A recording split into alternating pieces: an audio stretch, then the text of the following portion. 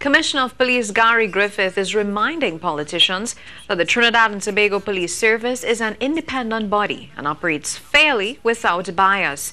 This in response to statements by Oropouche East MP Dr. Roodal Moonilal that anyone who criticizes the government will be persecuted.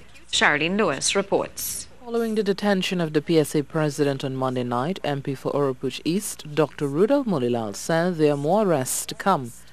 Dr. Moonilal was speaking at the UNC's Monday night forum in Tobago. They will play the race card, which is their final card. And as a totalitarian government, I warn you, watch for arrests of religious leaders, political opponents. As I speak to you now, trade union leader and minority leader in the Tobago House of Assembly, Watson Duke is being questioned by the police. Today, tomorrow, he could be charged for making statements. The UNC MP said such are the actions of a dictator. Persons who make statements against this government now face persecution on charges of sedition and treason and all that type of thing. That is the work of dictatorship.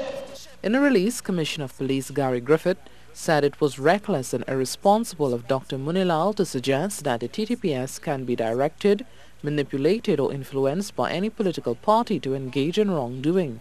Commissioner Griffith assured that citizens have a democratic right to voice their concerns, but he said it does not give any citizen the ultimate right to do anything which could affect national security or to break the law. Cherrylene Lewis, TTT News.